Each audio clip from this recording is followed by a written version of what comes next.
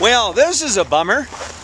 I come over here to have a look at the Smokin Iron Farms, and you hear us talk about them all the time on 790 CFCW. This place is supposed to be absolutely fantastic, so I came over to check it out, and it's closed, so I don't know what's going on here. I gotta find out what's going on here. Oh, doesn't look like anybody's been here to shovel the snow. Ah, yeah, closed Monday. Look at that. Just my dumb luck. Oh well, it'd be worth coming back another day, and I will come back another day.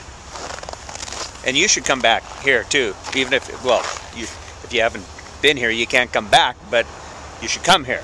And then if you've been here, you should come back, because they are a good place. They got yummy, good food.